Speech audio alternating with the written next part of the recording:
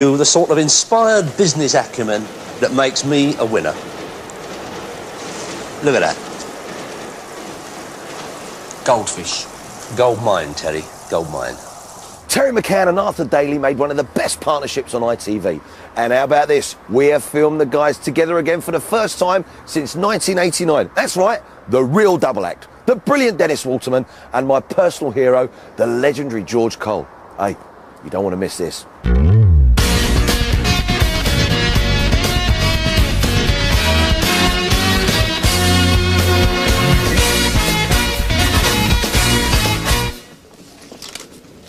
Didn't know you had that kind of dough.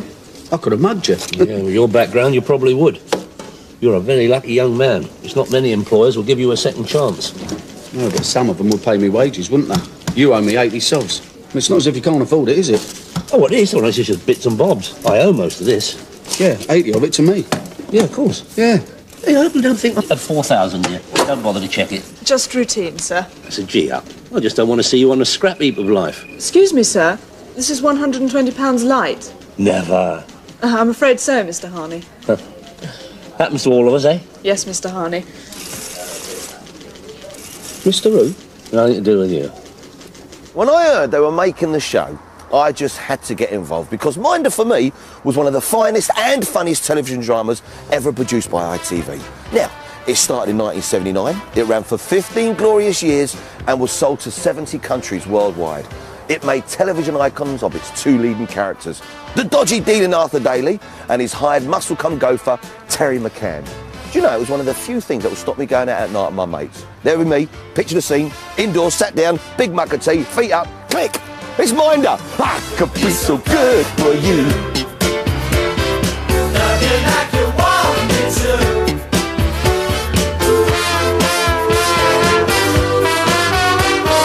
I could be so good for you. Love you like you want me to.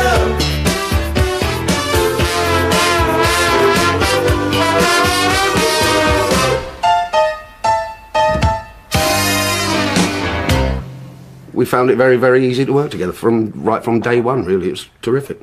Well, we circled each other for about 2 or 3 days. Just a little sparring, see how it went. Yeah. And we realised we were both on the same wavelength.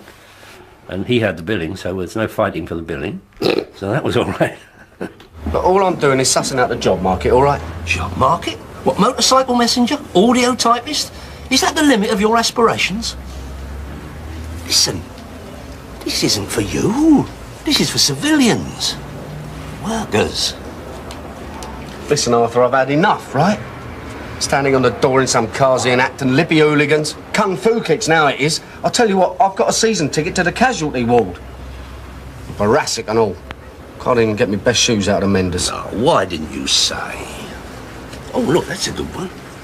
Of course, Arthur Edward Daley would have described himself as a successful pillar of society businessman who owned a quality used car emporium in West London. But we all recognised him as a ducking and diving rascal who thought VAT meant vodka and tonic. 900, I said. Excuse me? How big are you? Hey? I might have something for you. What are you, 6'4"? 46 chest? Look at that. Could have been made for you. Savile Row. I'm just an ordinary painter. Oh, don't painters have suits? Don't they go out of an evening? Try it on. It's only 200 sobs. What did you say? I said to you, 170 sobs. Who do you think I am, David Hockney? A footballer? No, he's much smaller than you. Now look, don't drip paint over it, but have a butcher's at this. I don't think Arthur was a petty criminal, and I don't think he was a villain either. I mean, he was a rogue. Opportunity is a fleeting thing. Remember Fleming when he discovered penicillin? He was up a ladder at the time, was he? I don't think anyone ever checked that. Look, I'll tell you what I'll do. 150 sobs. This could be your lucky day. There is no need for that attitude, Terry. It's just that the gentry, well, they're different from the likes of you and, well, from the likes of you. Say that again, can't you? Born into money and privilege, living off the backs of the likes of me. And it's people like you that keep them there. Terry, remember where you are. Good God, Harrods is only just round the corner.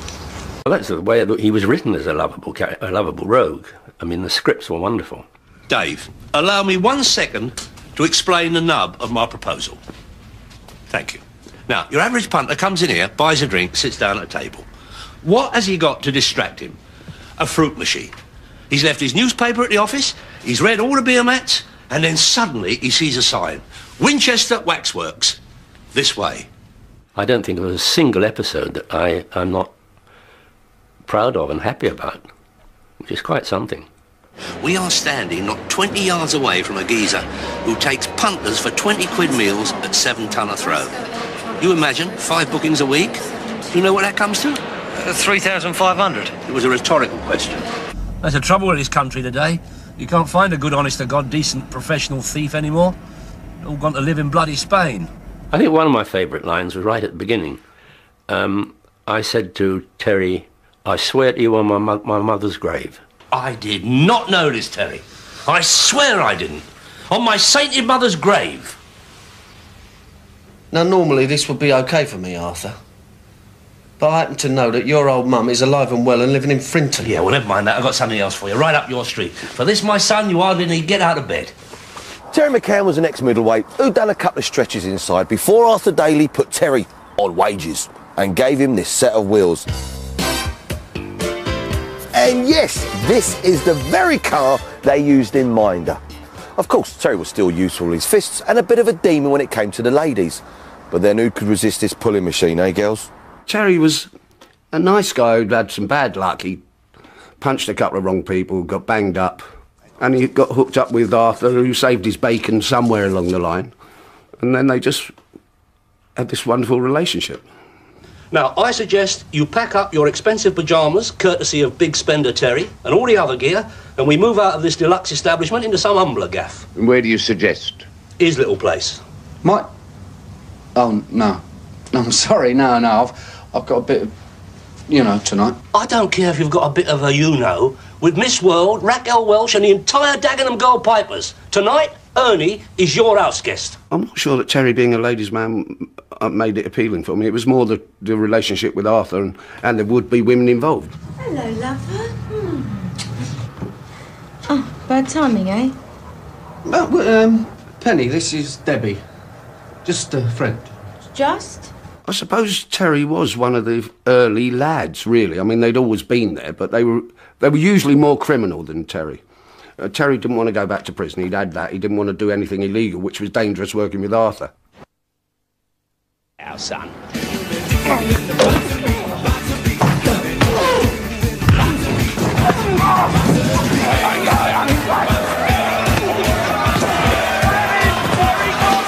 He thought of himself as a gunslinger in a way, and that he had to clean up the town.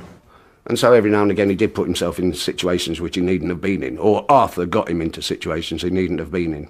But luckily he could handle himself. Early scripts were very, very gritty, were set in the gutter, were hard, with explosively funny moments. Wait a sec! Wait a sec! What is this, Marquis of Bleeding Queensbury? Yeah, and I think it's busted. Oh, my foot! It's all swollen up.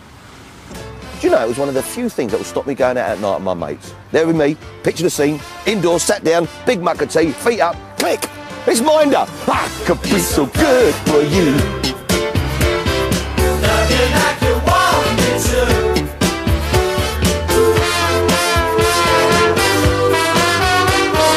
I could be so good for you. Love you like you want me to.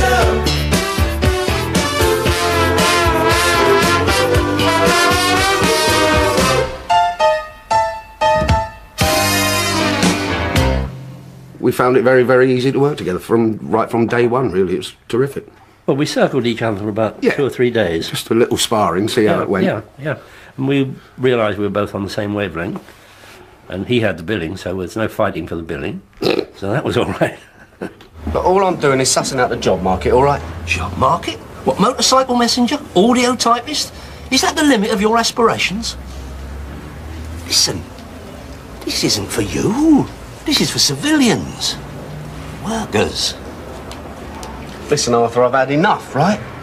Standing on the door in some Kazian act and lippy hooligans. Kung fu kicks now it is. I'll tell you what, I've got a season ticket to the casualty ward. Thoracic and all.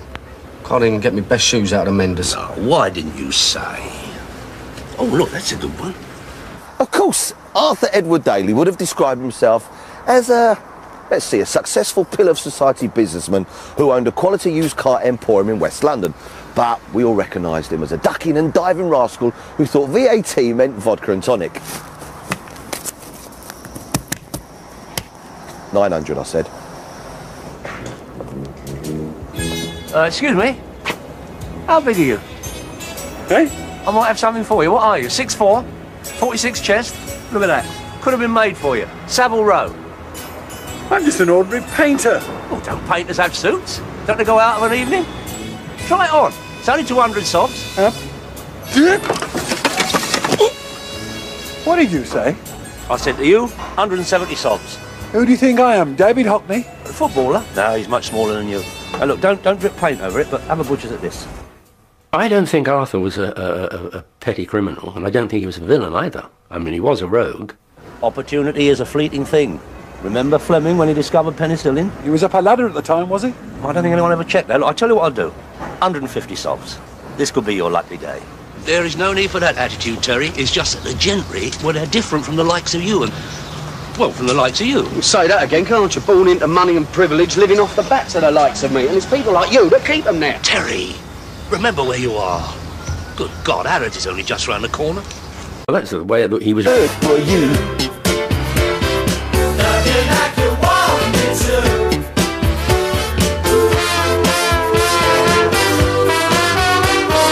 I could be so good for you.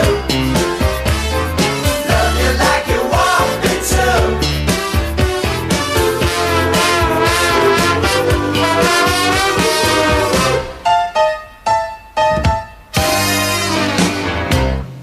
We found it very, very easy to work together right from day one, really. It was terrific. Well, we circled each other for about 2 or 3 days. Just a little sparring, see how it went. Yeah. And we realised we were both on the same wavelength. And he had the billing, so there was no fighting for the billing. So that was all right. But all I'm doing is sussing out the job market, all right? Job market? What, motorcycle messenger? Audio typist? Is that the limit of your aspirations? Listen, this isn't for you. This is for civilians. Workers. Listen, Arthur, I've had enough, right? Standing on the door in some Kazian act and lippy hooligans. Kung fu kicks now it is. I'll tell you what, I've got a season ticket to the casualty ward. Thoracic and all. Can't even get my best shoes out of Menders. Oh, why didn't you say? Oh, look, that's a good one.